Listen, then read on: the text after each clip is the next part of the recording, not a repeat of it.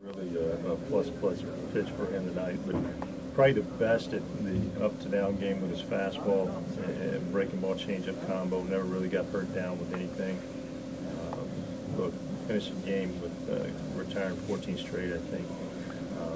Number of strikeouts, just kept these guys off balance, going velo soft, making pitches. Just a number of first pitch, I think 15 of 19 first pitch strikes and 15 of 19 two strike counts. One walk, which we were able to eliminate, a stolen base attempt. The only thing he gave up was the 0-2 double, and just I think a masterful game by Griffin.